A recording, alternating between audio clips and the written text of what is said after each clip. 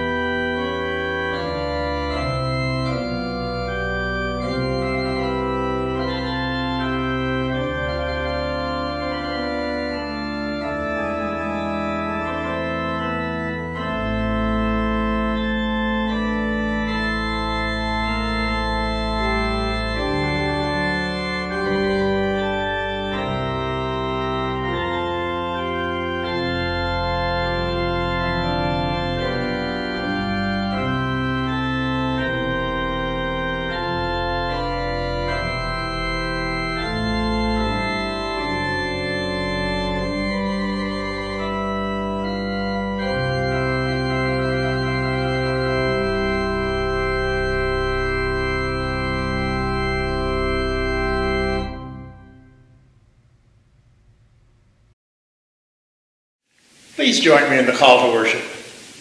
The day of Pentecost is here. God's children have gathered in this place. We are transformed into one body by God's Spirit joining with ours. Come, Spirit of adoption, and open our hearts to our sisters and brothers. Come, Holy Spirit. Come, Spirit of peace, and calm our trembling hearts. Come, Holy Spirit. Come, breath of God, and inspire your people. Come, Holy Spirit.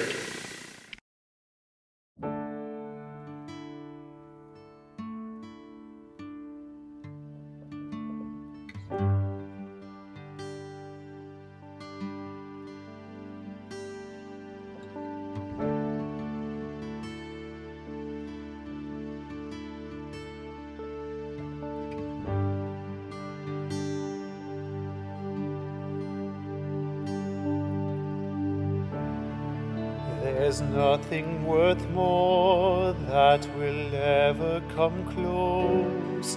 Nothing can compare. You're our living hope. Your presence, Lord.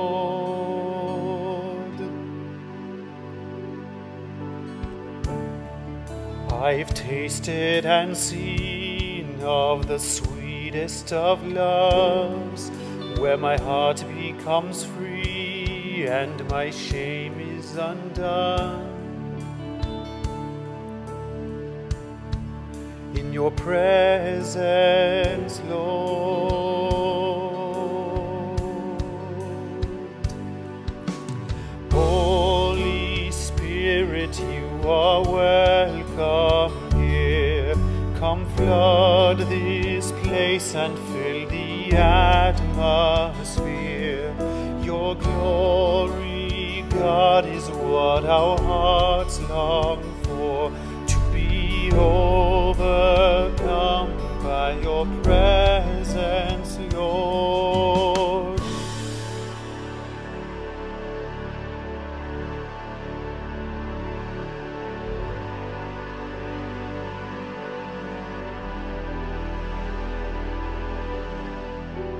Let us become more aware of your presence. Let us experience the glory of your goodness. Let us become more aware of your presence.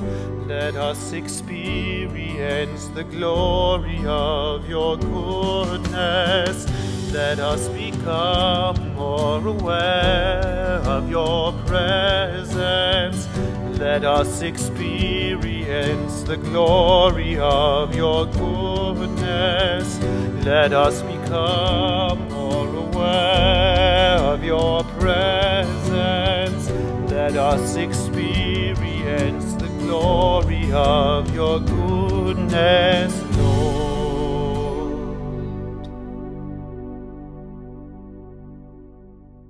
Holy Spirit, you are welcome here. Come flood this place and fill the atmosphere. Your glory, God, is what our hearts long for, to be overcome by your presence, Lord.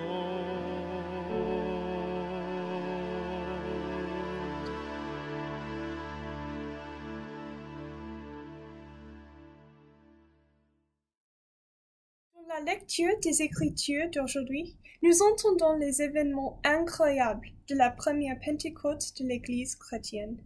Notre lecture provient des Actes des Apôtres, chapitre 2, versets 1 à 24. Ahora bien, mientras estaba en progreso en el día de la fiesta del Pentecostés, todos se hallaban juntos en el mismo lugar. Y de repente ocurrió desde el cielo un ruido exactamente como el de una brisa impetuosa y fuerte, y llenó toda la casa de la cual estaban sentados. 又有舌頭如火焰顯現出來，分開落在他們各人頭上，他們就都被聖靈充滿，按着聖靈所賜的口才，就起別國的言語。 Kulikuwa na Wayahudi waliokoka dini kutoka kwa kila taifa chini ya mwingu wanaoishi Yerusalemu. Waliposikia sauti hii, umati wa watu ulikasanyika. Walihesabiwa kwa sababu kila mtu aliwasikia wakiongea katika lugha zao za asili. Sa pagkamangha at pagtataka ay kanilang nasabi, hindi ba taga-Galilea silang lahat?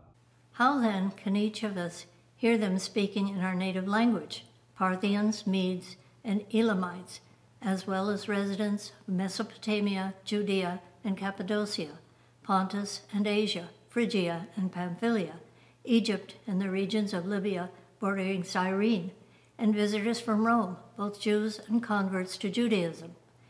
Cretans and Arabs, we hear them declaring the mighty works of God in our own languages. De stod där, förvånade och häpna.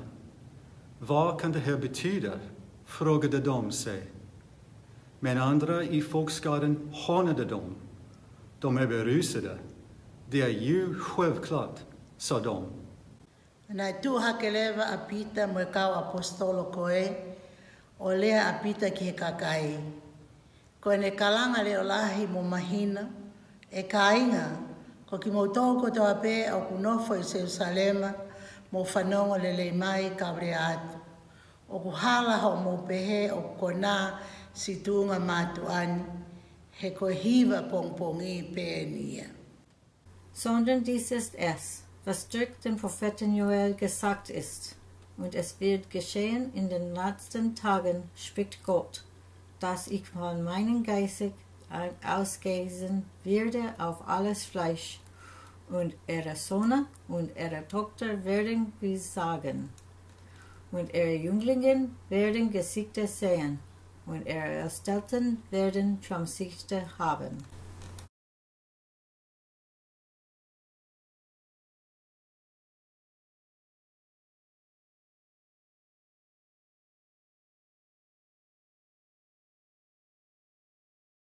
از نیروی خرد ایزدی و نیک‌اندیشی و راستی برخوردار باشند در انتخاب راه نیک کامیاب گردند و به پاداش آن در دو جهان بهره نیک یابند.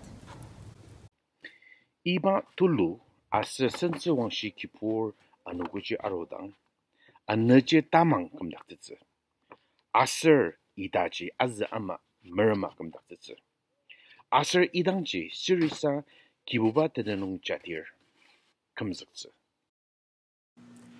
Enyi Waisraeli wenzangu, sikilizeni maneno haya.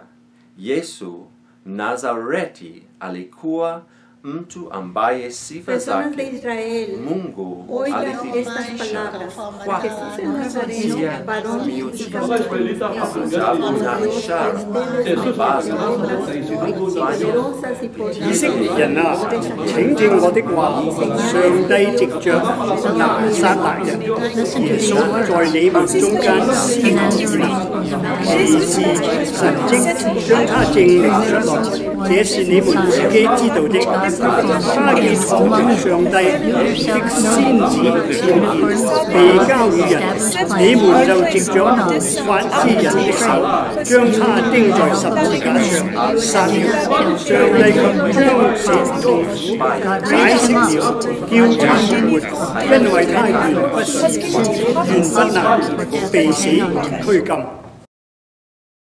Let us pray. Spirit of God, flickering over our hearts, illuminating our faces, inspiring our thoughts, give us now, we pray, words of joy and praise. Spirit of God, filling our hearts with hope, steadying our nerves with peace, comforting our lives with love, give us now, we pray, words of joy and praise. Spirit of God, come to us now, surging through the darkness of our lives, sweeping over our weariness, so that in this time of Pentecost, the sparkling light of faith, the rushing wind of hope, and the joyful sound of praise may echo round the world, may echo in the church, and find their response in us. We pray for an end to the hostilities in the Middle East. The loss of innocent life accomplishes nothing. Remind us that we are all your children, regardless of ethnic origin or religious belief. Palestinians, like all people, deserve a safe homeland. Lord, we pray for our church, our conference, and our bishop. We seek your guidance through these troubling times. We are surrounded by violence aimed at our Black and Asian communities. Some of that violence comes from those sworn to protect and serve. Remind us once again, God, that you have no favorites. We are all your beloved children who Christ died for. Remind us that we cannot love you while we have disdain or hatred for another. Perfect your love within us that we might be worthy to be called your children. Be with your children who are in need this day. We lift up those in our congregations who are mourning the loss of a loved one, those who are dealing with illness and disease, those in our community who are facing hunger and homelessness. To all of these, grant your peace and equip us to be your hands and feet to bring about healing and comfort, that others might know your love for them. Spirit of God, give us now, we pray, words of joy and praise. All these things we ask in the precious name of Jesus, who taught us to pray together, saying, Our Father, who art in heaven, hallowed be thy name. Thy kingdom come, thy will be done, on earth as it is in heaven. Give us this day our daily bread, and forgive us our trespasses, as we forgive those who trespass against us. And lead us not into temptation, but deliver us from evil. For thine is the kingdom, and the power, and the glory forever. Amen. The offerings we made in these past weeks empowered ministry within our congregations and in response to the needs of our communities. You have also helped to support the work of ministries beyond the local church that reach people who are in desperate need to feel the touch of God's love and reconciliation. With the Holy Spirit's guidance, we are seeking innovative ways to energize our ministries and grow in our outreach in our communities and the world. These ministries happen thanks to the generous support of folks like you. I invite you once again to give generously through West Covina United Methodist Church and Glendora United Methodist Church as we worship God through the sharing of our gifts, tithes, and offerings.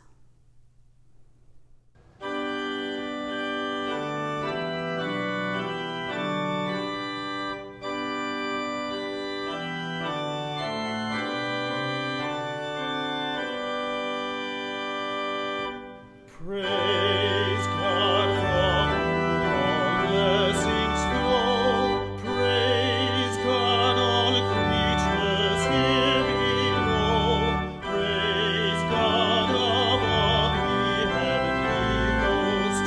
Praise Father, Son, and Holy Ghost.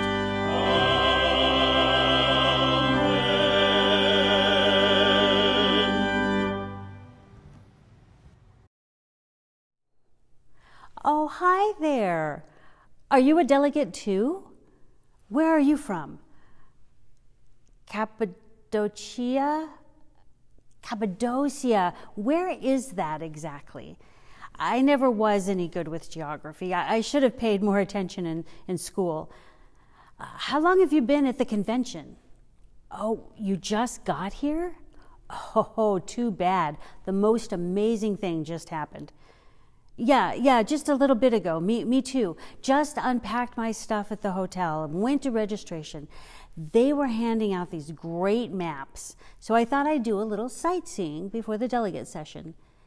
As I was passing one of the designated prayer sites, I heard this sound like, I don't know, a giant wind or something. I looked around in case there was a storm coming on. Forgot my umbrella, wouldn't you know? But no clouds, no lightning, a beautiful day, in fact. And that startling sound was coming from the prayer room, all by itself. That seemed pretty weird to me. I mean, I know that different countries have different prayer traditions, but I never heard of a prayer meeting turning into a storm. But there was more. It reminded me kind of like a light show, only it was broad daylight and you could still see it, which never happens, at least not where I come from. There we always wait for dark to start the fireworks.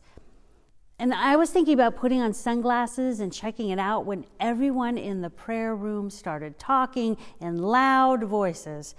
And it sounded like gibberish at first. But then I began to pick out someone speaking in my language.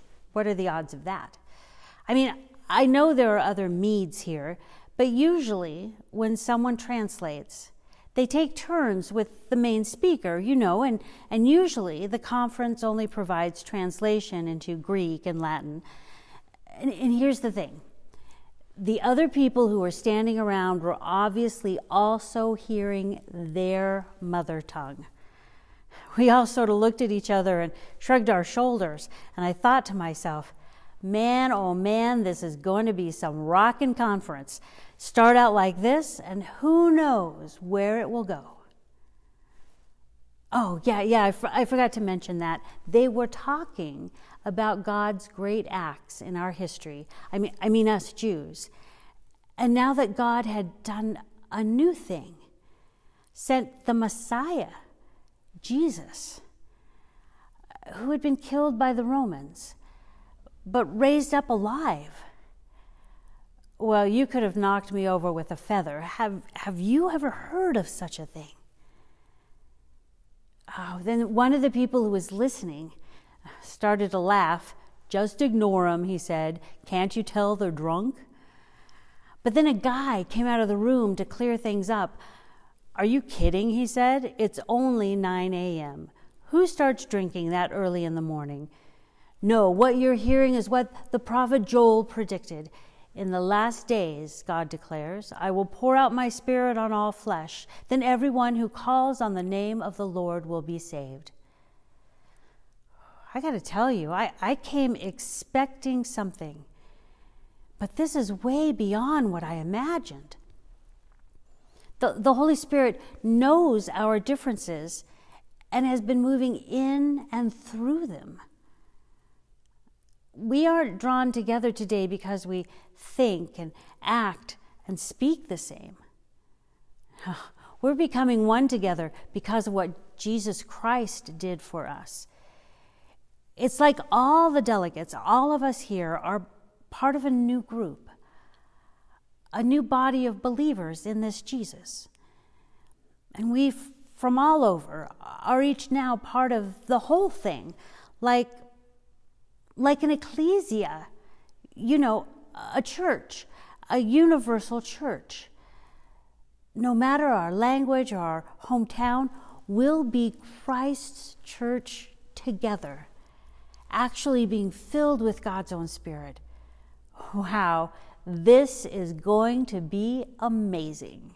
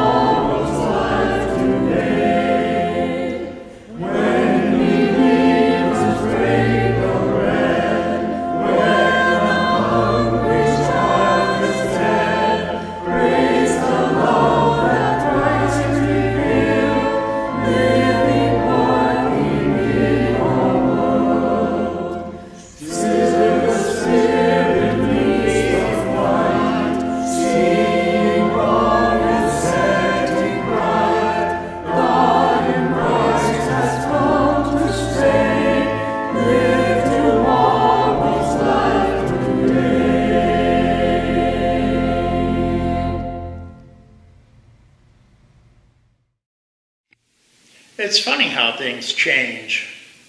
When I was young, the church was respectable, a predictable, safe haven in a dangerous world. I grew up in the 1950s and 60s, a time that we remember as wonderfully uncomplicated, a Leave It to Beaver kind of world, a Happy Days kind of world. But it wasn't quite that simple. We had survived World War II and the Korean War, only to find ourselves engaged in the Cold War. We were training children to duck and cover, to duck under their desks and cover in the event of an atomic attack. I remember we had air raid drills People were building bomb shelters in their backyards and outfitting them with food for their families and pistols to ward off their neighbors. So, the 50s were not as perfect as you might imagine. Truth is, the good old days never were. And we needed a place to feel safe. And we felt safe in church. Businessmen, and they were mostly men in those days, sometimes joined a church as a way to network, to meet potential clients. Church was not only safe, but it could help you to get ahead. Church was safe and genteel. But the church hasn't always been safe and genteel, and it still isn't for some. Its beginnings were certainly not safe and genteel. Like most births, the church birth was a bloody mess. The church has its roots in the bloody ground beneath the cross. We celebrate the church's birthday on Pentecost today. The first Christian Pentecost was quite an uproar. The disciples had gathered in Jerusalem for Pentecost. Jews came to Jerusalem from all over to celebrate Pentecost. As many as 180,000 pilgrims. Can you imagine 180,000 visitors in West Covina or Glendora? It would be utter chaos. People everywhere.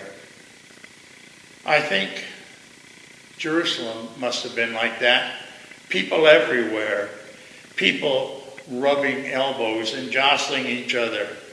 Looking for a place to eat. Looking for a place to sleep. Looking for old friends. Enjoying a happening place. Of course, there were pretty predictable events in Jerusalem at the time of Pentecost. And for that matter, things are pretty predictable in our own communities as well. But just imagine how it must have been in Jerusalem. There was no need for police. After all, these were religious pilgrims. They had come to worship God. They weren't going to do anything bad.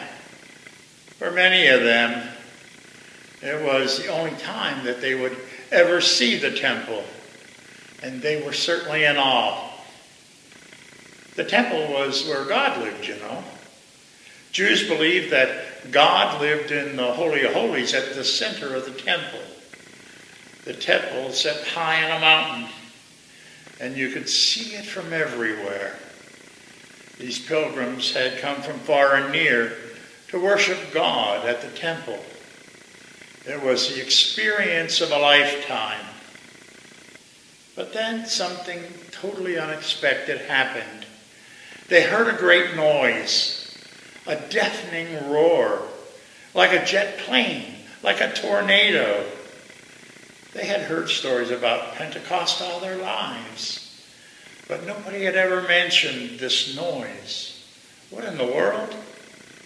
And then they saw a group of disciples gathered together, Jesus' disciples.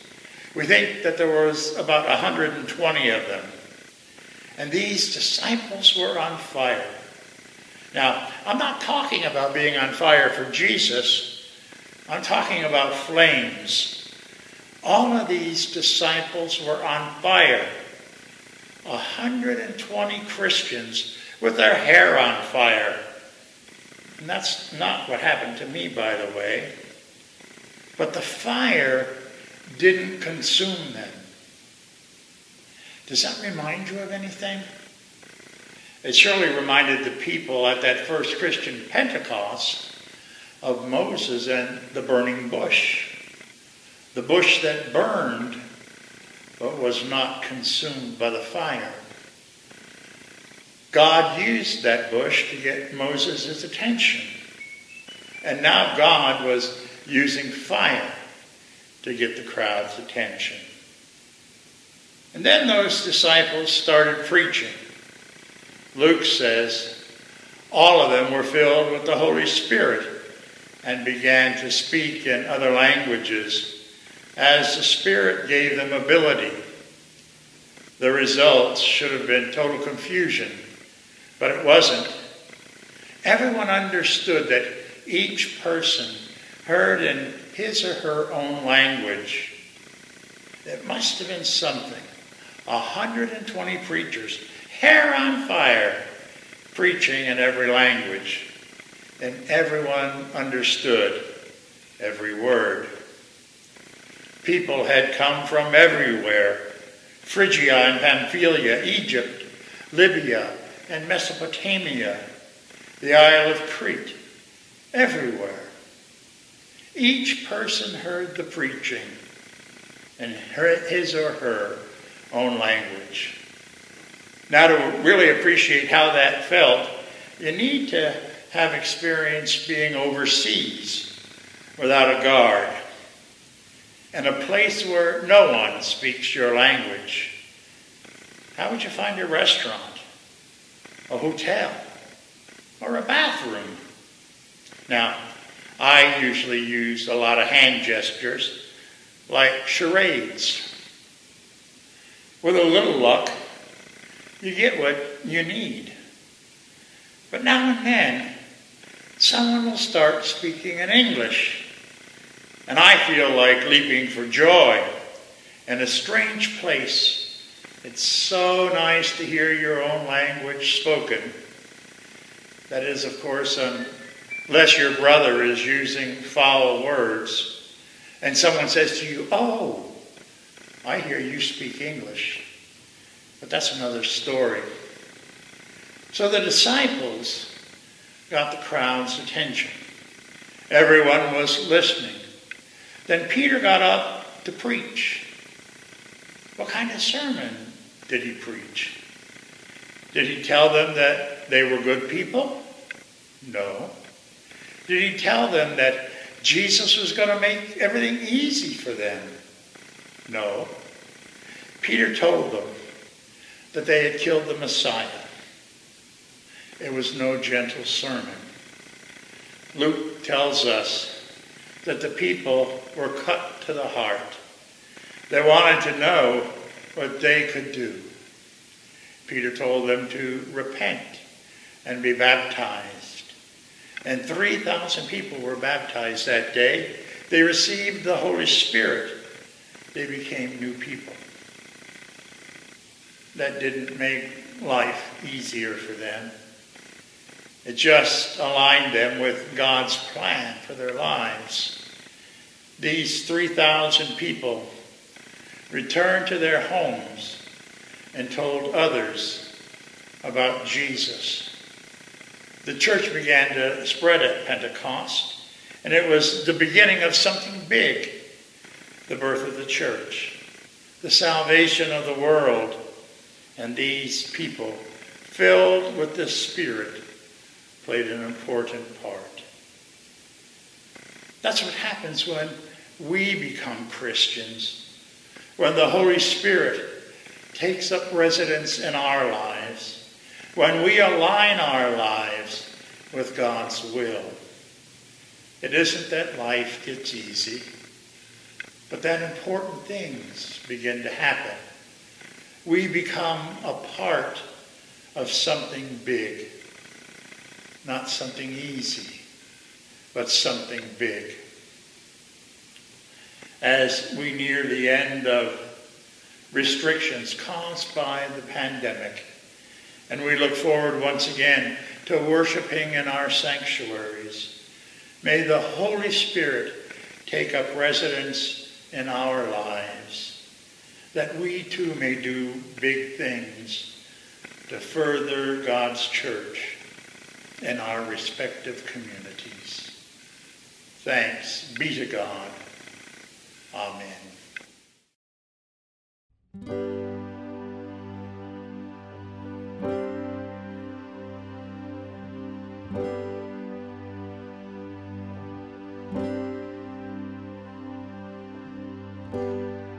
I'm laying down my life, I'm giving up control, I'm never looking back, I surrender all, I'm living for your glory on the earth.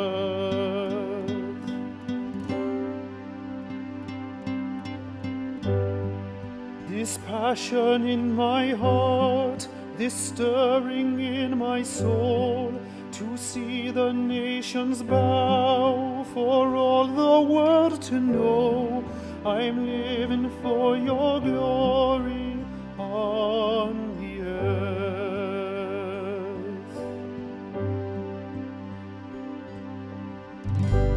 For the sake of the world, burn like a fire in me, light a flame in my soul for every eye to see.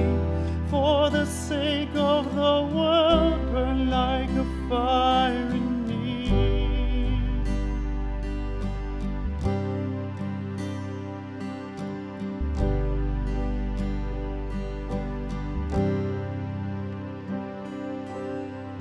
For every knee to bow down, for every heart to believe, for every voice to cry out, burn like a fire in me, for every tongue to confess, you alone are the King, you are the hope of the earth, burn like a fire in me.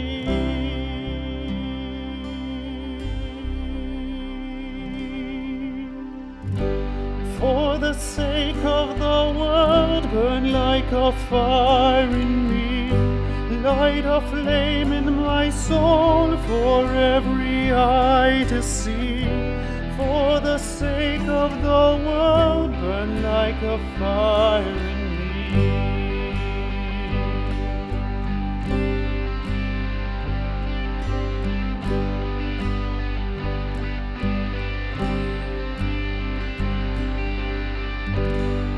I'm laying down my life, I'm giving up control, I'm never looking back, I surrender all, I'm living for your glory on the earth.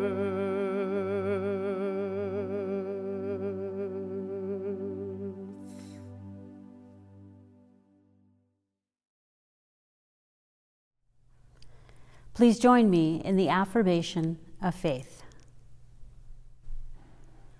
At Pentecost, the Holy Spirit was given to the church in a new way.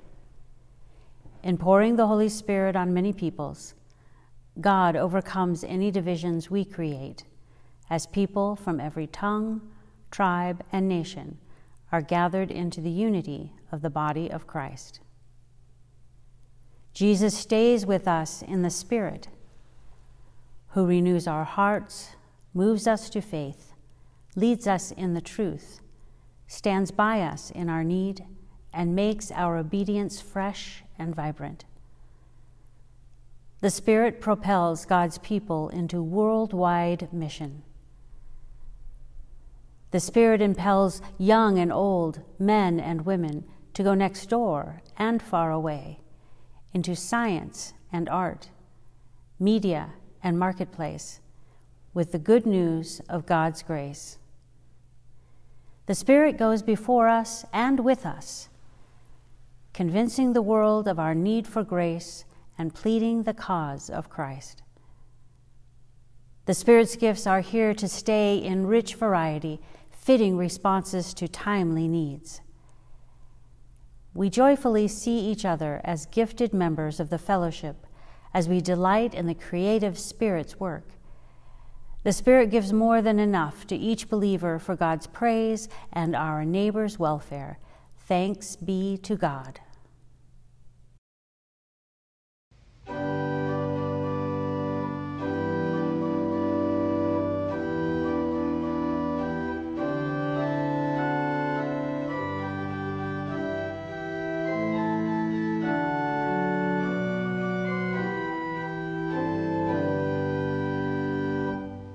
I am the church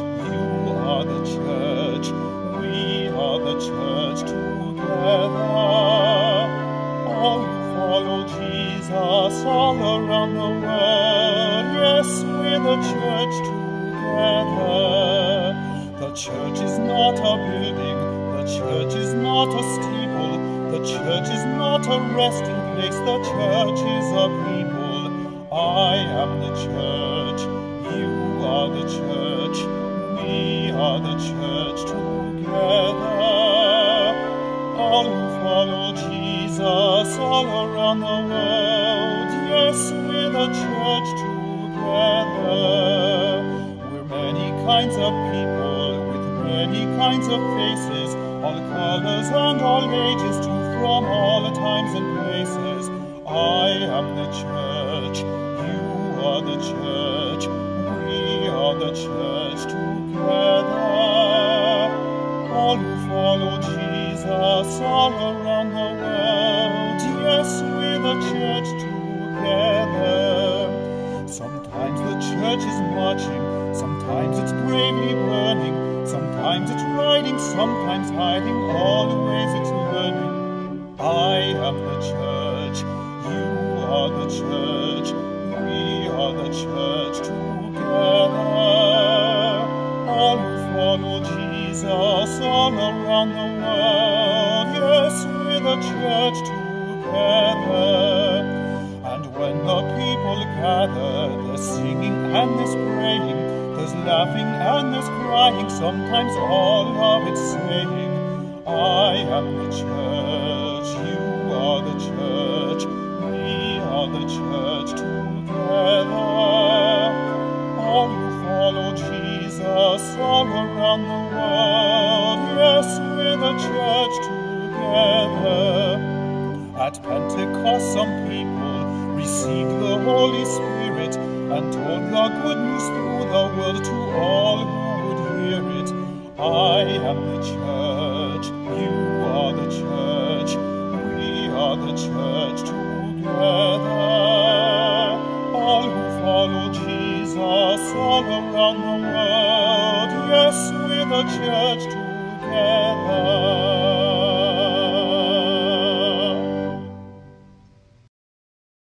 Receive now the benediction. The Holy Spirit work within us, that we might become the body of Christ for the world, able to teach as Jesus taught, to care as Jesus cared, and to serve as Jesus served. Go forth to honor and glorify God in all that you say and all that you do. Amen.